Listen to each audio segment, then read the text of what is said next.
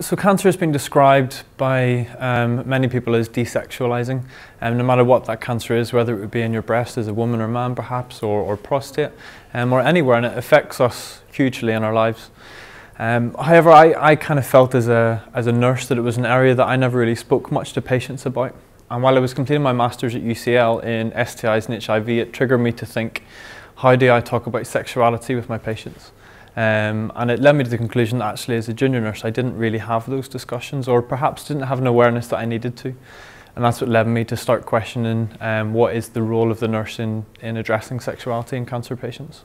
Some of the main findings from the literature were that there were models available that nurses or doctors or any health professional could use that would facilitate a conversation about sexuality.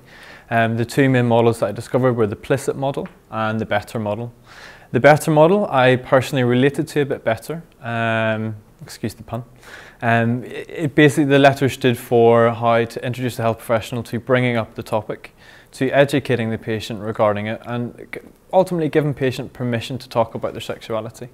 A study by Quinn and Happel was done, and they used that model with a few nurses in a mental health care setting.